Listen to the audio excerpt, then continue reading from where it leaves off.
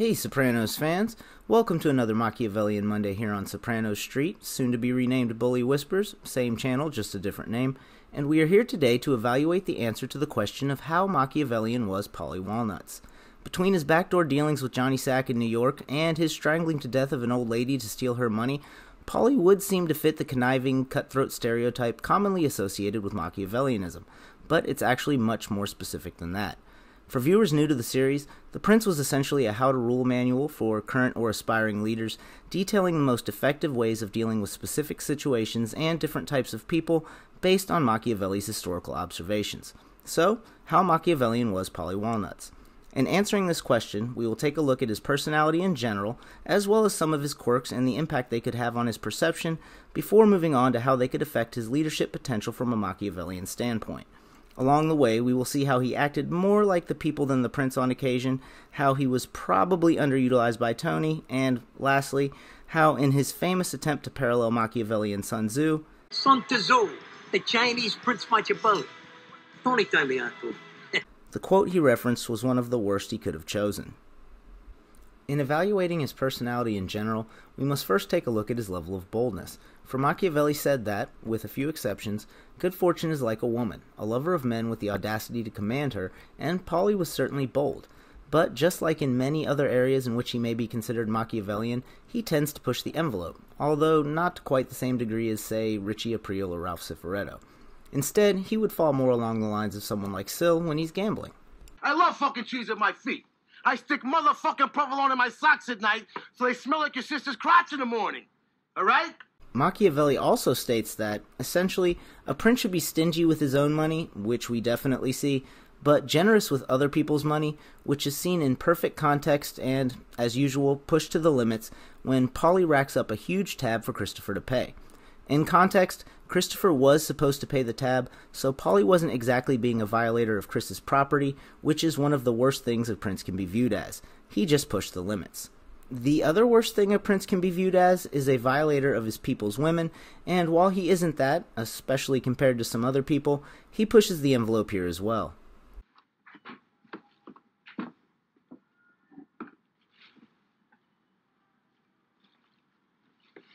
Buffalo mozzarella.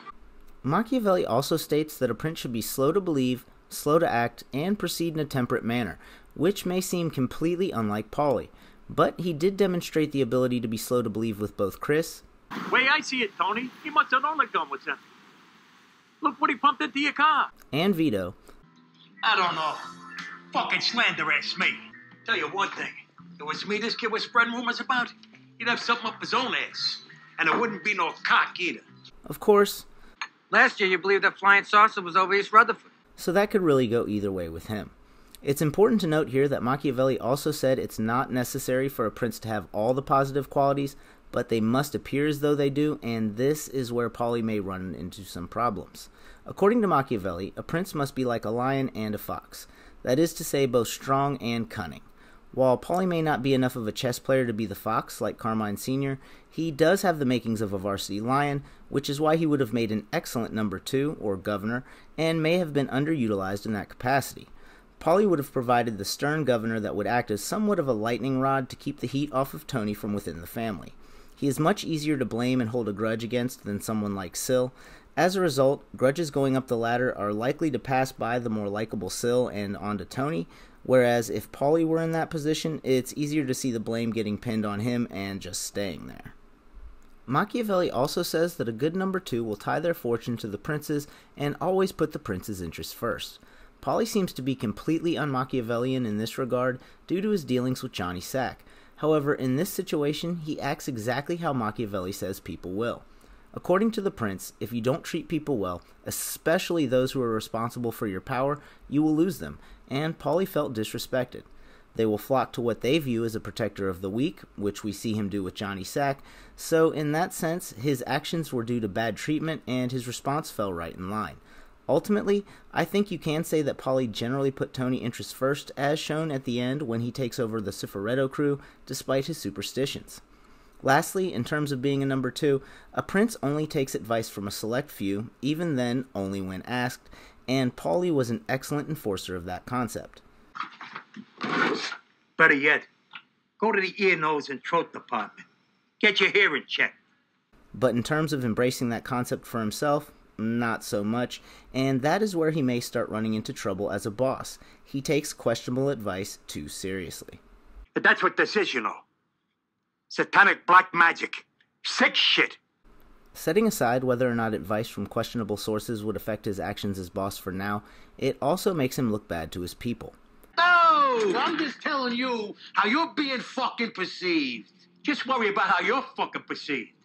And this brings us back to his Sun Tzu quote. It's like Sun Tzu says.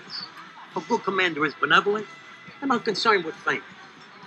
Machiavelli states that in all actions, a prince should seek the reputation of a great man, and takes that concept even further by asserting that acts of benevolence, or liberality as he would put it, are not only useless but detrimental unless they bring reputation. While going overboard with benevolence is unlikely to be a problem for Paulie, reputation in general is very important to a prince. According to Machiavelli, areas with long-standing aristocracies, similar to the mob, are easier to conquer but harder to hold, and this may be particularly true for Paulie for a couple of reasons. First, a prince who is highly esteemed is harder to conspire against.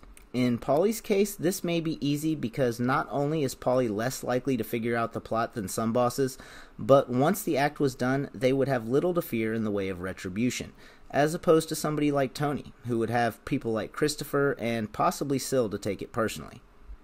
The other reason Machiavelli states that they are easier to conquer, which would be especially applicable to Paulie, is that it only takes one upset baron to get in. We have already seen when Paulie was the upset baron how easy it was for Johnny Sack to start getting info on New Jersey, and with Paulie's already abrasive personality, he's likely to have upset barons coming at him from every direction. He jumped out the tree and come at me with a chainsaw. But Paulie's personality in general isn't the only problem. The way he's liable to act as boss, either due to his personality or penchant for bad advice, is bound to make things worse. Machiavelli states that when taking areas with long-standing ruling families, one of the most important things is to not rock the boat, so to speak. And this is very unlikely, as Paulie is known not only for intensifying existing problems, but also creating problems where there were none before, and that's something the others recognize. Never would have happened if Paulie hadn't initially overreacted, but it's one for the books. What do you mean overreacted? Another aspect in which Paulie may have trouble, although it would probably depend a lot on who had his ear, is an extension of not rocking the boat, and that is to leave the taxes the same. While Paulie is certainly greedy, he isn't to the extent of some of the other characters. So in this particular instance, I actually think his natural inclination would be to leave them the same, but he would easily be persuaded otherwise if a more rapacious person had his ear. There are a few other situations, however, that I think Paulie would have been way off the Machiavellian path no matter who had his ear, and the first is to leave matters of reproach in the hands of management. While he would be excellent in that capacity as management, as a boss, he seems to take things very personally. I can't believe I stuck up for him. I feel like I've been stabbed in the heart. And it's unlikely that Paulie would be able to stay out. Following along that same line, Machiavelli also says that war is not to be avoided, only postponed to your benefit, and Paulie's fiery personality makes that unlikely. To make things worse, despite what he says, And I need that money for my long-range planning. Paulie really doesn't have a mind for the big picture or the long term. Paulie, your fucking book against millions gonna roll in off the Esplanade. I figured you'd take his side. This, interestingly enough, may be a large part of the reason he made it through to the end of the series, but that's a subject for a different episode. Lastly, Machiavelli says that he who neglects what is done for what ought to be done sooner effects his ruin than his preservation, and this is best evaluated through Paulie's actions regarding the ginny sack joke. In this instance, he disregarded what is done for what ought not be done. Not only are you not supposed to tell on your friends per the status quo, it's not even something you should do aside from that, especially when you yourself make ginny sack jokes. In this instance, along with many others, we see that it is unlikely that Paulie will consider either what is done or what ought to be done when he is agitated. He would likely only consider what he wanted in the moment, and that would spell disaster according to Machiavelli. Ultimately, despite appearing to be at first glance, Paulie is not a very Machiavellian character outside of his aptitude for being a governor. He lacks the subtlety required to be a fox, and while his straightforward nature does have its advantages, in the end it would prove to be more of a hindrance than a help. Well, thanks for watching this Machiavellian Monday here on Soprano Street, soon to be Bully Whispers. As always, like, comment, subscribe, and I'll see you at the next score. I was born, grew up, spent a few years in the army, a few more in the can, and here I am, a half a wise guy.